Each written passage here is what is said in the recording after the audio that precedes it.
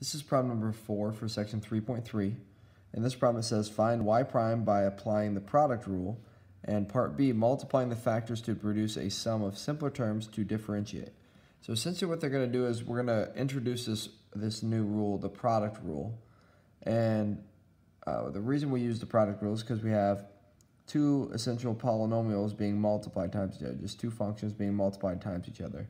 So there's a rule for that so that we can actually find the derivative without having to distribute out all these terms. But they're going to have us compare it to if we distribute out all the terms and just take the derivative that way. So let's start by doing the product rule to start. So the product rule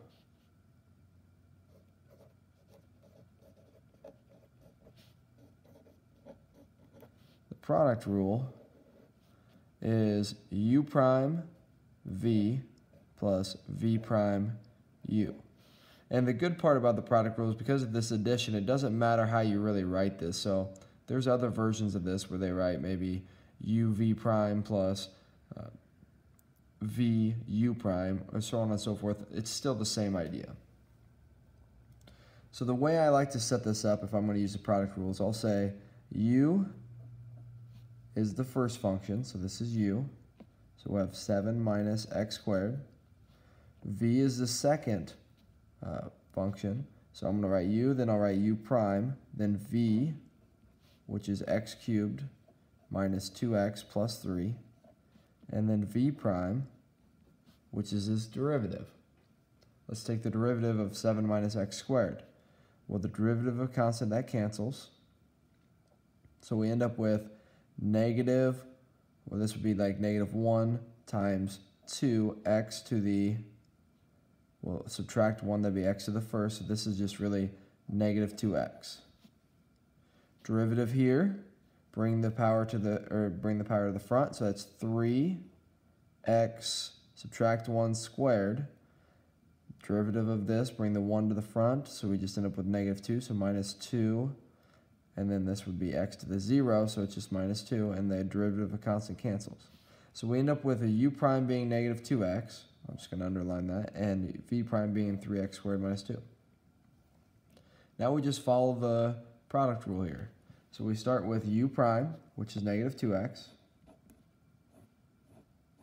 We multiply it times v, which is the original x cubed, minus 2x plus 3. And we're going to add it with v prime, which is 3x squared minus 2. And we're going to multiply that times u, which is 7 minus x squared. So then we distribute here, and we end up with negative 2x to the fourth plus 4x squared minus 6x. Then we distribute here, and that's going to be plus 21x squared. We end up with 3x squared times negative 3x, or negative x squared, and that's negative 3x to the fourth. Negative 2 times 7 is negative 14. I'm running out of a little room here, so I'm going to take a negative 2 then times negative 2, or negative x squared, and that's positive 2x squared. So let's combine some terms together. I'm just going to come down here so I have room. Let's combine all the x squared terms. We get, well, we'll start with the x to the fourth terms. That's negative 5x to the fourth. Highest power first. So we'll just kind of cross those out lightly. Then we have 21x squared and 2x squared. That's 23x squared. And the 4 is going to be 27x squared. And then we combine, well, we got negative 6x, that's the only thing there. And then we have minus 14. So this is the product rule version of our derivative. So now what I'm going to do is I'm going to go through and I'm going to take these two. So this is our derivative, right? We're using the product rule. Now I'm going to just go through, I'm going to distribute the original function. So let's go ahead and start with the original function.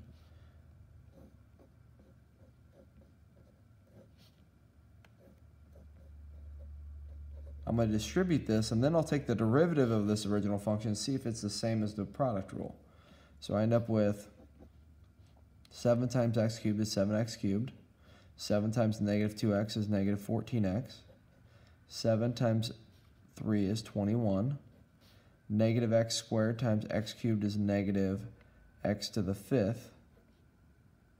And then we have negative x squared times negative 2x, which will be negative x squared times negative 2x. That'd be positive 2x cubed. Negative x squared times 3 is minus 3x squared.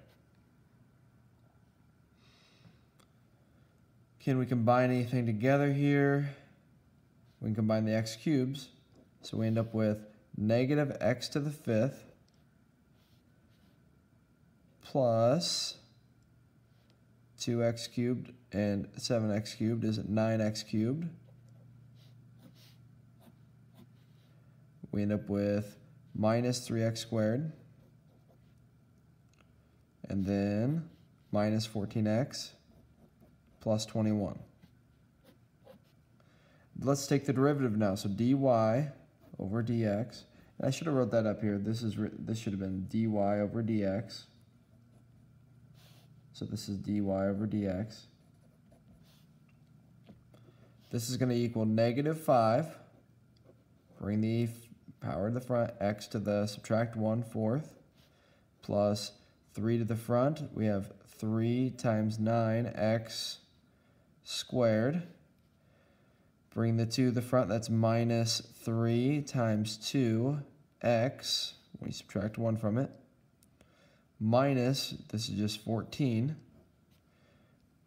Combine like terms, you end up with the negative 5, sorry, simplify, not combine like terms, plus 27x squared minus 6x minus 14. And lo and behold, we get the exact same derivative that we had when we did the product rule. So you can see this is kind of a proof that the product rule works.